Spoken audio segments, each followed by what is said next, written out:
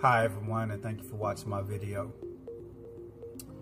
Some insight came to me and I just decided to just go with it. I don't really know why I'm making this video, but this seems really important at this moment, so I don't want to waste it. So in this video, I'm going to talk about time, and the reason why time is not a construct like a lot of people say it is. They say time's just a made-up thing that human beings made, but I don't think so, and I'm going to explain why time is not a construct or some made-up thing. Time is a very real thing, and I'm going to explain why, and I'm going to even explain some of the nature of what time actually is versus, just calling it a construct. Calling it a construct is like kind of implies that it's fake or just something that, disposable, but that's not the case. So I'm going without further explaining videos, but the two Einstein theories that I'm going to talk about and explain what time is by time not being a construct is Einstein's theory of relativity and his general theory of relativity. Now, in Einstein's theory of relativity, he said that if you had two twins and you put one twin on a rocket ship and you shot him to outer space somewhere at some really fast speed, and he stayed gone for years and years and years, and then he came back eventually and re-met his twin again, in that case he would be much younger than his twin because he had been moving at fast speeds for all that time. And based on that, he says that the clock inside of his spaceship would be running slower for this reason, and the clock of the twin that was left on Earth would be running faster. It will be running faster compared to the clock that was in the rocket ship of his twin. So in that theory, he said that moving clocks run slower, so time slows down in a moving system. And I'm calling the rocket ship a system, and I'm calling the Earth, where the other twin was left, a system. So you could debate and say you can't actually conduct that experiment. You can't prove this, and it's true. You can't put one twin on a rocket ship and shoot them out in space somewhere at ungodly speeds, and then leave one twin. You can't do that. So yeah, it's unprovable. But what's provable, and what has been proven, and they've conducted experiment after experiment on this, is that time in a moving system, if you use a clock and you measure with the clock and you measure and record the times on the clock, those times will be different.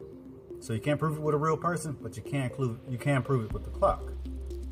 So based on this, the times will be different. The times changed, and in this case, you have two realities. You have a reality with one twin, and you have a reality with the other twin that was left on Earth. So there's two realities going, and what I'm seeing here and what I'm thinking here is that time and reality are the exact same thing, or like they're conjoined together. They both, you change one, you change the other, like that. Like, how they say in outer space you have space, and then you have space-time, and it's just one thing merged together. I'm saying that reality and time are one thing, and they're merged together within a system. And in this what I'm referring to as a system now, like here where I'm at now, this is a system, the system that I'm in, and the time is going to move it's going to move one way in my system. And if I go and go catch a bus or something, or drive a car, then it's a new system, so the time will be different. If I went outer space, it's a new system, time will be different. That's what I mean by that. So that's the general the theory of relativity that that's pretty proven, is well accepted. And if you compare it, these, if the reality, and I'm going to call it reality time, like space-time reality time, if there's two different reality times, what's the common thing that changes the reality of these two times? Well, in this case, the common thing that changes is the speed that the system is moving, and you know, one system staying still, one system is moving. So you know, the faster the system's moving, the slower time goes. So you know, what's movement and what's speed? I don't really know exactly, but what I do know is that you need energy to make movement and to make speed. The more energy you have, the more speed you can add to it. So you know, what I could say with that is that energy slows down time. You put energy in the system, it slows down time. You take energy out of a system, it speeds up time. And you know, if that's not convincing enough, let's go to Einstein's theory of general relativity. In the theory of general relativity, he said that the more gravity that you have, the slower time moves. And here down on Earth, we have gravity here down on Earth, and gravity makes things fall 9.8 meters per second from the sky to the Earth. The gravity is what's pushing, the force is pushing that. Now, if you go in outer space, gravity is weaker. The force is weaker, and in outer space, the time goes by faster in outer space. So here, where the gravity is stronger, time is going slow relative to outer space, where the gravity is weaker. So in those are two different realities, and even a spectrum of realities. Because you know, gravity it increases, or gravity decreases the higher you go. So in that case, we have, you know, there's two different realities, and again, I think the same principle applies. You have reality time. There's a time for whatever reality you're in. If you change the reality, you change the time. You change the time, you change the reality. And in this case, what's the common thing between these two realities that we're comparing? Oh yeah. So before I go into that, what proves what everybody knows in regards to, you know, gravity, the gravity here on Earth and the gravity in outer space is your cell phone. You use your cell phone based on these laws. This is how you know it's real, because if there's a satellite in outer space, and then your cell phone's down here, all of your maps and timing system is based on they have to calibrate the satellite for that in order to give you the accurate maps and give you accurate time with your cell phone. That's how we know that's real, and that applies. That's how we know there's two time realities, one down here and one in outer space. So what's the difference between those two realities, that, you know, the one on Earth, the one in outer space? Well, the difference is gravity, and we don't really know what gravity. They say they don't really know what gravity is. Well, I know I don't know really, but what I can speak on is some of the natures of gravity that I feel every day and that I think I understand. And what I believe is that what I think I understand is that gravity is a type of force. It's a type of force. You know, it's stronger here and it's weaker out there. It's a type of force, and if you think about physics, force, I think it equals mass times acceleration.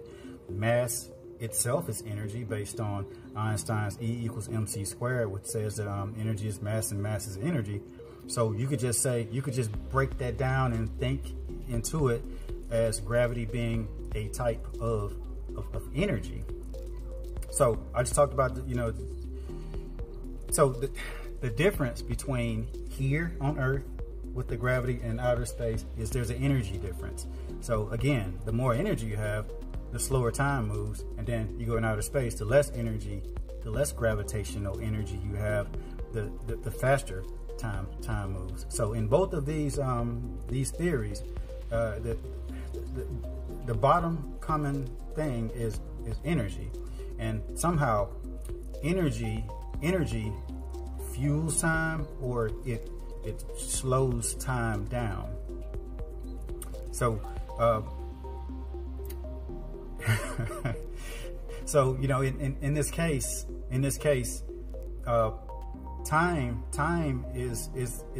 time is a real thing. Time can be changed. Time can be changed based on how much energy you put in a system, and it's not a construct. It's not your imagination. It's not man-made, because man did not make that situation. The situation was already here, and you're calling it a construct, but it was already here. You can't call something that man-made that's primordial, and it has been here forever, since the beginning. So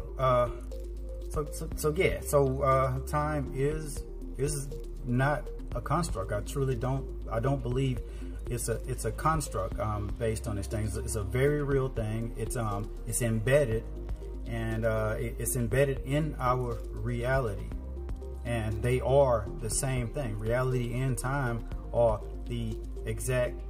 They're the same thing some kind of way. They're not separate. They're the same thing. And you know, all these experiments that I just talked about, they're done with clocks, real physical clocks, and one clock will be different from another clock. And you know, the reality of one clock will be different from the reality of another clock. But you know, there's no construct involved with that, because we're talking a real physical clock, two different clocks with two different times, because they're under two separate realities.